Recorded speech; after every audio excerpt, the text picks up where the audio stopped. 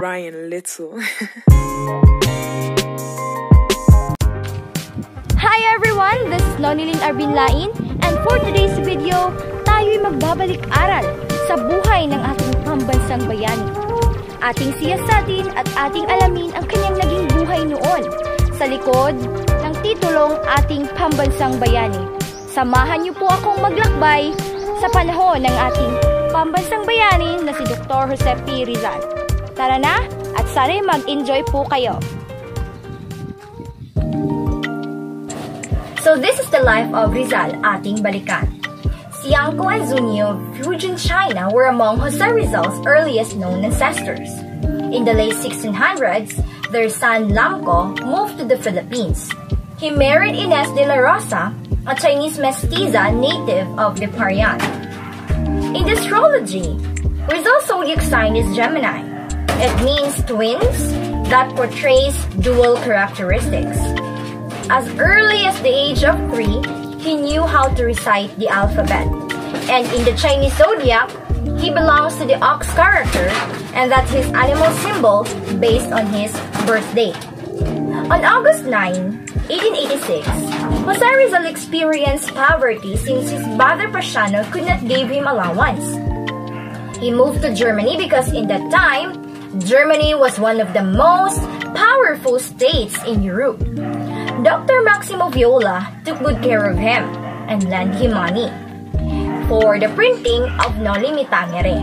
In 1887, Rizal established activities such as fencing, gymnastics, and shooting for individuals to prevent going to cockfights.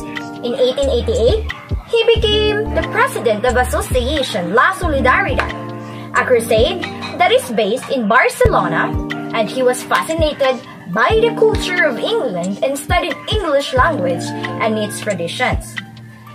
Jose Rizal stayed in Paris from March 1889 to January 1890, and during that time, he did all his literary, artistry, and patriotic activities and even published books. Governor General Villanueva naman ordered the troops to demolish all the families in Calamba, including the family of Rizal.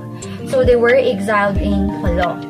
But Rizal assured his family that he will seek for help in the case before deportation. In 1891, Jose Rizal published his second novel, El Filibusterismo, in France.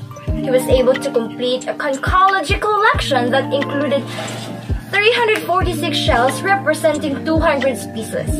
After the publication of his novel, he went to Hong Kong, where he met his family. On June 21, 1892, he left Hong Kong again for Manila. And in exile, Rizal remained positive and constructive in the face of hopelessness and persecution. With his remaining funds, he was able to construct his home, school, and hospital, as well as cultivate cocoa, coffee, sugarcane, coconuts, and fruit trees. His death was an eye-opener that we can only break the chain of Spain is through revolution. So in the retraction of Rizal, there were many speculations about it. It was said that he changes his religion into Catholic because he wanted to marry Josephine Bracken and end their unsanctioned marriage. His burial kept secret and no sign of the cross in the Paco Cemetery where he was buried. So Jose P. Rizal is indeed our great hero. His contribution to the Philippines cannot be replaced. And I'm just very disappointed by some of the Filipinos before because they were one of the reasons why he died. So, betrayal and jealousy are both a dangerous words. So it can transform a person into someone they are not. I can somehow see myself in Rizal wherein he found a work for him to survive. He sustained himself and not just rely on his brother. About the novel Nonie Mitangere, Rizal hold grudges to the friars. He want revenge in a subtle way. To me, I think hatred and revenge are the emotions that I somehow experience. It cannot be prevented because there are people out there who can invalidate a person. They will just open their mouth and exploiting nonsense. When I heard something about that, I felt sad, and at the same time, I'm furious because they don't have the right to judge me.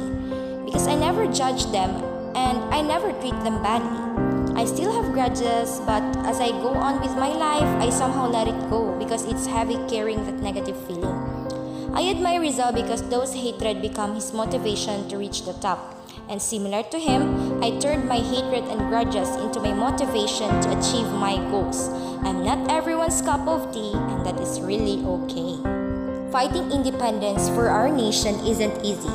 Just like Rizal, his will to fight independence towards the vindictiveness of the Spaniards lit the eagerness of the Filipino to break the chain that the Spaniards brought to us. His willingness to sacrifice himself just to achieve the safety, justice, and peace toward his fellow Filipinos made him a great hero. Although he traveled the world, he still don't forget the Philippines. As I've observed, many Filipinos went to abroad and then they are back in our country, they somewhat forget the essence of a true Filipino. I think that even though we are in a foreign country, we must not forget our own cultures and traditions because these shape us of who we are today. Life is full of ups and downs, just like Jose Rizal. I can relate to him because of his perseverance and resiliency. Despite all of the struggles he went through, he still managed to make a living and support his family and even help the students. He was able to live a life with decency and gentleness with the odds in front of him, ready to bring him down. With all the challenges I have been and may come through, I am ready to conquer them all. I need to be resilient in order for me to bounce back whenever I am hurt and I feel like giving up. I need to persevere in order for me to shape my future. I have so much plans in my life that I need to accomplish. There are a lot of people who are rooting for me, but my family are the ones who are rooting for me harder. I need to repay them for all the efforts, hard works, blood and sweats they made for me to come this far. I also need to prove something and contribute to my country, Philippines, by finishing my education and in becoming as one of the hopes of our nation.